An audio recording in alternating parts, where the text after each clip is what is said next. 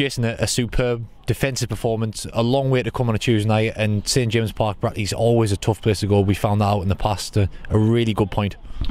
Yeah, I didn't see it coming in the first half. I thought we were all over the place. Well, people can say it was a long journey, but we just weren't at the races, which was disappointing because, like you say, you've got to have 11 players on top form to play, because they're the top side. You know, great movement, good quality. The lad up front's a real handful.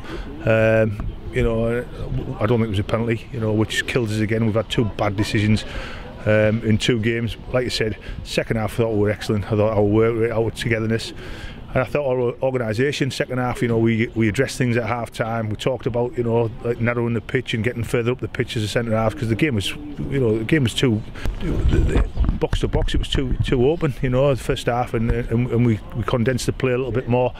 So delighted with the second half performance. You know, I can't fault the lads today. I mean, the fans were unbelievable. I mean, I've got a full coach down here, you know, 200 miles, 400 miles round trip, whatever. So a real credit to the supporters who've come. They're true supporters, you know. That's what you call non-league supporters, coming here on a Tuesday night. And just credit the players, because, like I said, they've given us everything tonight.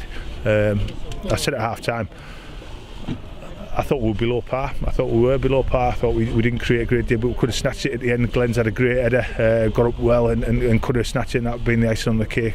Would we deserve to win? I don't think we would have, no. But like I say, you'd have took that up the A1. Yeah, I was going to say, do you think we deserved the 3 points tonight? But obviously, I think Brackley are going to be there or thereabouts at the end of the season. They're always there. This could prove to be a really valuable point. To answer your question, no, I don't think we deserve the 3 points, like you say, but I think our endeavour warranted something. But like I said, they're a good side, top side, move the ball about really well. So any team that comes here and gets something has to play well. And we've defended manfully, and that's not just the back four and the back five with Goldie, but across the park. You know, I thought that there was some. We had a tough away game at Alfreton on Saturday. Don't get back till 9, 10 o'clock on Saturday night, and then had to come here on Tuesday night. So, you know, I'd have been devastated if they'd have scored late on, because I don't think we deserve that neither. I think you'd have snapped your hands off coming down here for a point, and like I say, we're going home quite happy. Not so much happy with how we pass the ball, because I think we can pass the ball a lot better. But with the endeavour and the togetherness and the sort of the shape in the second half was far better, and we looked a little more solid of the side.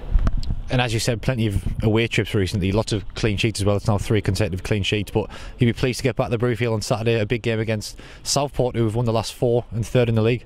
Yeah, against my old mate Liam. You know, we always come up well against him.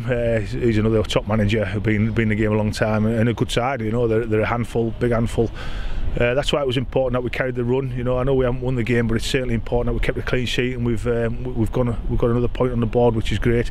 And like I said, not many teams will come here and get results. So I'm really delighted with the performance of the lads, because, like I said, it keeps that run going, keeps the momentum going, and ready for Saturday for a big day, hopefully.